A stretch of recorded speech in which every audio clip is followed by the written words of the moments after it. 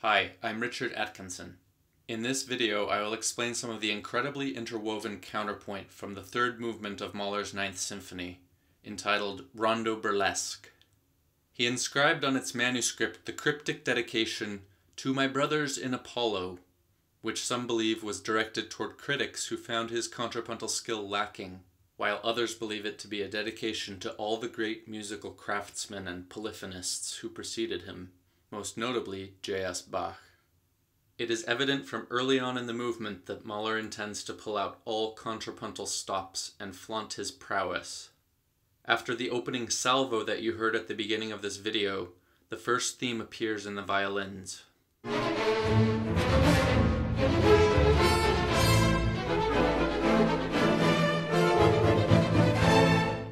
The texture becomes increasingly dense until a passage of invertible counterpoint appears.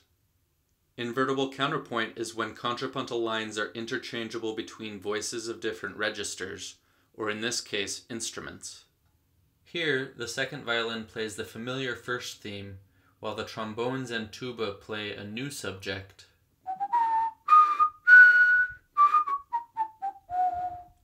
and the woodwinds simultaneously play a third subject,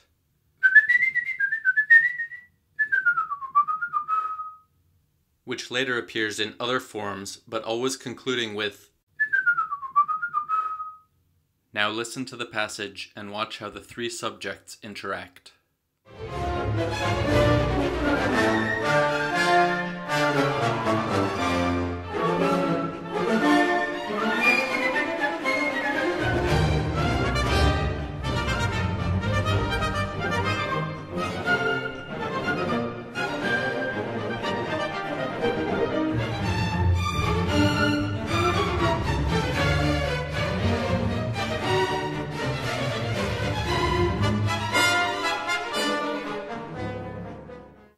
Later in the movement, a new fugal passage begins with a fourth subject entering in the clarinets, and also as a more decorated version of itself in the second violins.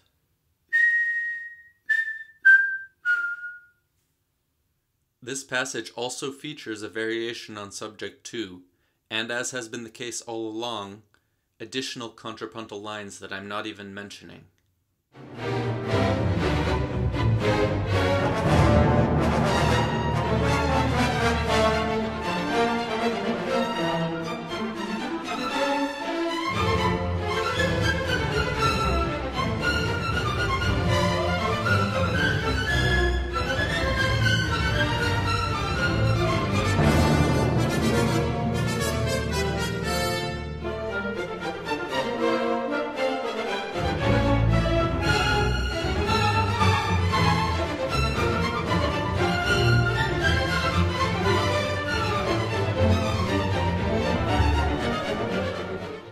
The crowning moment of complexity occurs when this fifth subject makes its first appearance in the first violins and oboes.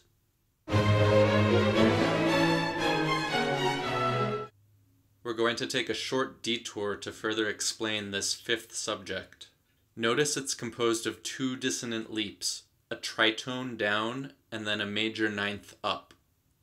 A consonant diatonic version of this same subject becomes the principal material for the slow middle section of the movement, primarily heard by the solo trumpet.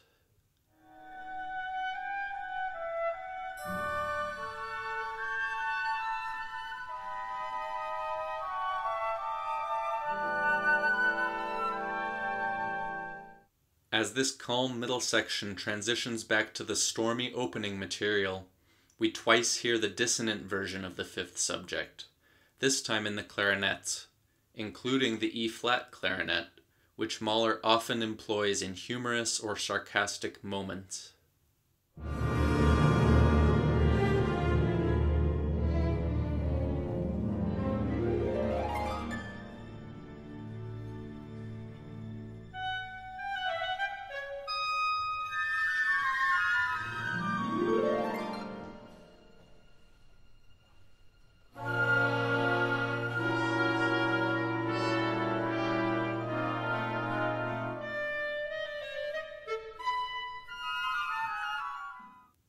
We're going to extend our detour all the way to the fourth movement, Adagio, in which the four-note turn motif, a fragment of Subject 5, is ubiquitous.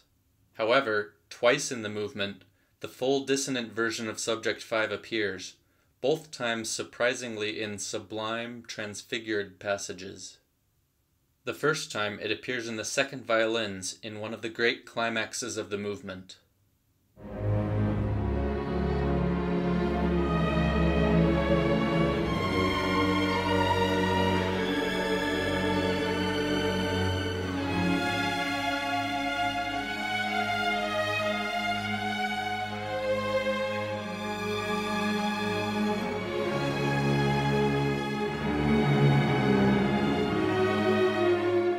The second time it appears in the cellos and basses as the first violin ascends in a glorious glissando to a high A flat.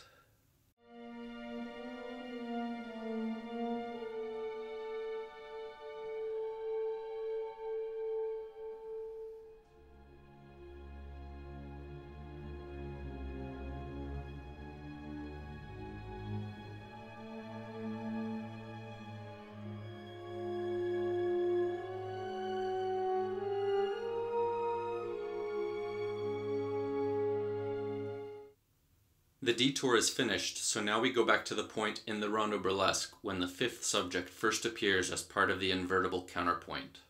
Watch for when the fifth subject combines with itself in stretto. Stretto is the Italian word for squeezed, which in counterpoint terminology just means the entries of the subjects are squeezed together such that the second enters before the first has finished. In this passage, it occurs between the winds and the strings. Now listen to the whole passage, beginning with a statement of Subject 4, played fortissimo by the horns.